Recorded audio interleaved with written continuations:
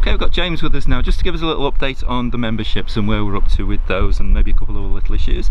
James, I understand it's going quite well. Yeah, the membership's currently set at just over 112 at 9 o'clock this morning, so that represents 25% of our current season ticket holding. That's good going, isn't it? Yeah.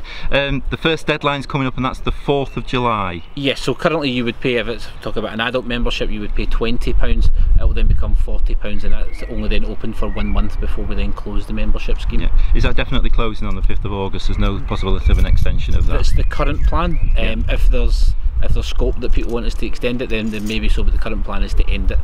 Yeah. So we've had 112 take up. That's good going, isn't it, really?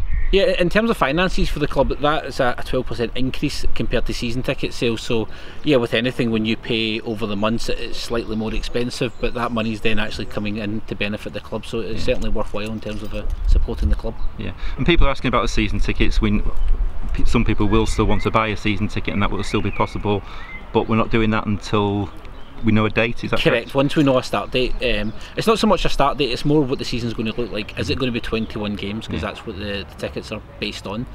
One of the questions I keep getting is reserve seats, and reserve seats are there if you want your membership. If you aren't taking the membership, they will then fall onto your season ticket scheme. Once the season tickets go off sale, then your reserve seat won't be there, but it will remain on your account online until such time as you buy the membership or the season ticket. Yeah, we've got the added difficulty, of course, with possible social distancing within the stand and families sitting together, and Ian's idea of blobs of paint where people can stand. I think we've knocked that one on the head, but we are going to have to still bear that in mind, aren't we? Yeah, it's something we spoke about with Ian and Claire on Friday, and we've got plan, I think he spoke of this in his interview, we've got plan A, B and C in place, so as the guidelines change we'll just keep moving, and hopefully to a point where there is no social distancing or it's very limited. Yeah. Something else that's just gone out today, I noticed, is the player sponsorships for the away shirts, which is something we haven't done for a couple of seasons. That's a good idea. Yeah, a lot of people have come on. People like Connor Woods, for example, David Morgan, Jack Sampson, they're very popular, so people have asked us if they can't get the home shirt, can they go for the away shirt, and that's certainly something that we've listened to and we'll put it out there. Good, okay.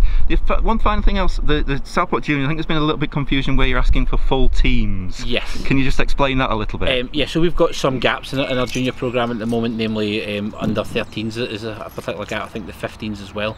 So we are looking for currently ready-made teams where they have a coach and a team, and that's something maybe they want to come across, play under our affiliation, get to come and watch some of our games and get to play in the Southport strips. Yeah, but if little Freddie wants to come on his own, there will still be scope for you to pass his name on? Yes, so if Freddie wants to send his details in, we'd pass that on to the individual coaches that we have at the relevant age group, and if there's space, then by all means they'll come on board.